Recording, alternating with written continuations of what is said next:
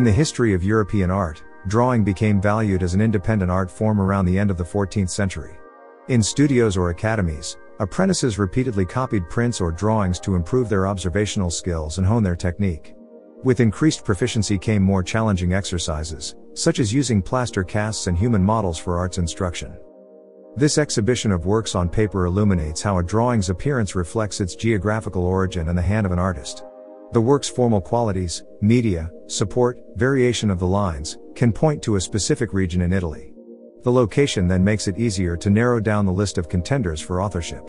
This attribution process illustrates how influential artists who primarily lived in cultural centers, such as Florence, Bologna, and Venice, shaped generations of pupils and followers throughout Italy and beyond.